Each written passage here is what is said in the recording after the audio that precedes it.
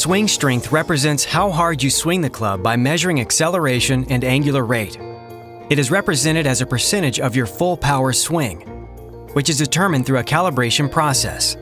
Swing strength helps you to get a better understanding of your swing power and to develop a more consistent swing over time. You can find this data on the swing strength screen of your Approach S6 golf watch.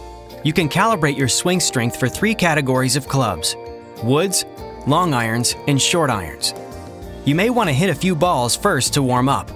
Then, all you need to do is take a normal full power swing with each type of club and save your best swing for each club. After calibrating, take another swing. The swing strength screen displays your strength percentage and your swing tempo measurements, making it easy to see a variety of relevant swing metrics in a single view. You can recalibrate at any time if you feel your swing strength level is consistently too high or too low. So what does this swing strength measurement do for you? It can be used when practicing on the driving range to improve consistency and how hard you swing. It can also be used on the course when preparing to take a little off your shot. With practice, you can learn how reducing the strength of your swing affects your distance.